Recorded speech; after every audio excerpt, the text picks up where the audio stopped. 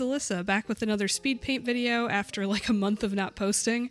I already had this footage ready to go, so I thought it would be a good warm-up to get back into the groove of making stuff again, now that I'm like almost fully moved into my new place. This is a Minnie Mouse speed paint I created as a gift for my niece who's turning 1 this year.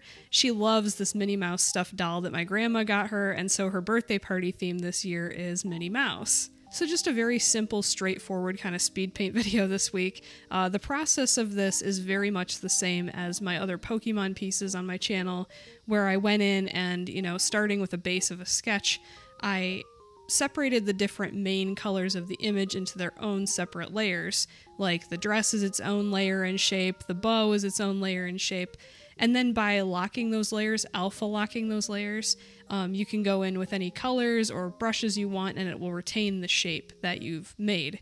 Pretty straightforward process. The brushes I'm using, by the way, are all from the Jing Sketch Ultimate Paint Set. I think there's a link in the description below for an affiliate link if you guys are interested.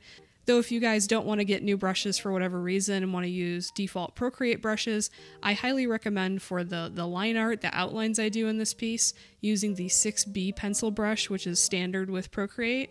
And also use that 6B pencil brush to create your shapes, because if you zoom into the shapes of Minnie here, you can kind of see that fuzzy edge, like it's not completely smooth and perfect the way like a vector shape would be. It's got a little bit of grit and texture to it.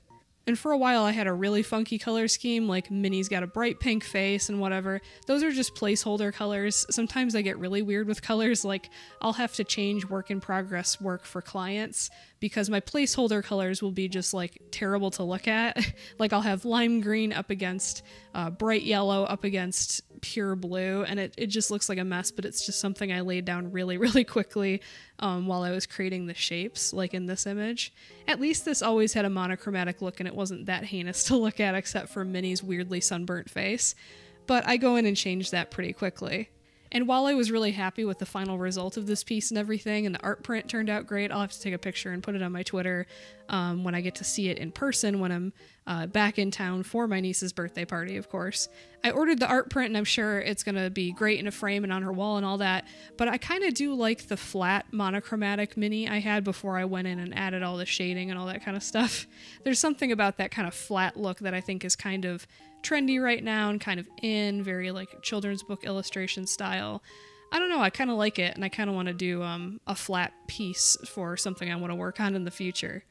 So yeah, just a super basic speed paint video to get back into the groove of posting stuff on a weekly basis or even bi-weekly basis as opposed to a monthly basis. I'm hoping I have some more cool finished art to show you guys that's a little bit more in-depth than just a simple character like Minnie Mouse on a simple background like this. I am still working on a Super Mario 64 themed piece I had mentioned on Twitter like a week or two ago. I'm still finishing that piece, so I'm hoping that will be the next video I post, because that should come out pretty cute. I'm pretty excited about that one, actually.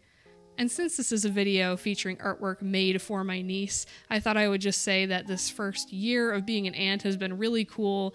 It's been really amazing to watch this little kid grow, and I know everybody who's like already an aunt or an uncle can relate, or already a parent can relate, but it's something I've never experienced firsthand before. I've seen, my friends' kids grow up indirectly, but it's really cool to be there to watch like this little person learn how to walk and make her first little noises and say words, and she blows my mind every day. Like I was there visiting not too long ago and we were watching some like sing-along thing where it says clap your hands, and I swear she said clear as day, she was like clap, clap, and started clapping her hands, and it just like blew my mind. Like little stuff like that has been really amazing to watch happen in real time.